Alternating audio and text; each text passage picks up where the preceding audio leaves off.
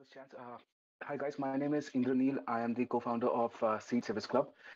Seed Savers Club is an online platform enabling small and medium farmers adopt sustainable agri models. Okay, just give me a second. Yes. Now, I'm sorry. There seems to be a problem with my. Great. We all understand that climate change is real, climate crisis, so to speak, and India is expected to get hit particularly hard. And the most critically hit sector in India is going to be agriculture. What's happening in the Indian startup ecosystem? Let's understand that first. Now, in order to solve the future of food, uh, a lot of startups, most of the VCs, they are looking at option A, premium high-tech farming, precision agri, smart machines, hydroponics, great amount of tech inspired by Western success, and they are they're serving the purpose, but they are affordable to only the top 10% land holding. Essentially speaking, probably 1% of farmers who are holding 10% of land and the richest farmers in India.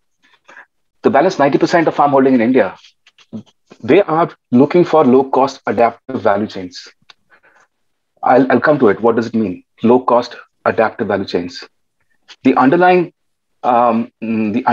motivation for these guys to look for alternatives is from their conventional farming. They're looking at alternatives. The underlying motivation is improved income, low risk of production and markets, and ecological sustainability. So there's a large unmet need for a low tech transition, low tech, not high tech, low tech transition for this 90% farm holding to an alternate value chain. Some of the value chains we're talking about, just to put a picture in your mind, we're talking about mushroom farming, we're talking about medicinal plants, turmeric, fodder crops like grass, like Napier grass, it goes into ethanol production, fish farming, and so on and so forth. This is the space that we're targeting here. This unmet need for a low tech transition. How do we do that? We do that with a simple app. It's a community powered tech platform. Um, Through this community powered platform, we are solving the end to end adoption process of a small and medium farmer to a sustainable agri model. What are we talking about here? First, let's understand a farmer is not a poor farmer. He's a SME. He's a businessman. You have to explain the business case to this person first, and it has to come from experts, from success stories. So that's number one. First thing that we do, we introduce business case, operational models, financial models, so that there is an awareness of what this is all about, this particular model or value chain. For those who are interested, they can pick up new skills and knowledge. We introduce online live sessions with experts. We send them newsletters in form of PDF. Our farmers, our friends, they love to read PDF and share it with their gang.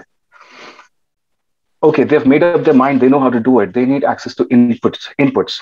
That's where we also come in. We support input linkages. When the production is ready, they need some place to sell. That's where we come back with buyback programs. You grow, we will buy it from you. We will solve a market.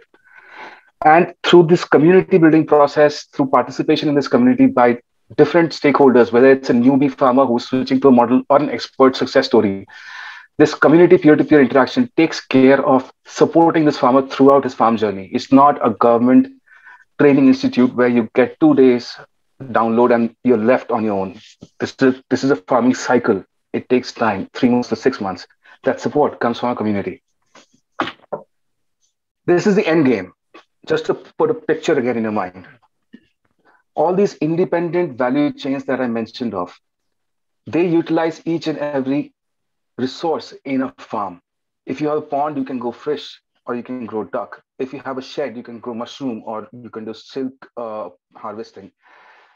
Every part of a farm is utilized for a certain specific value chain. This is the end game.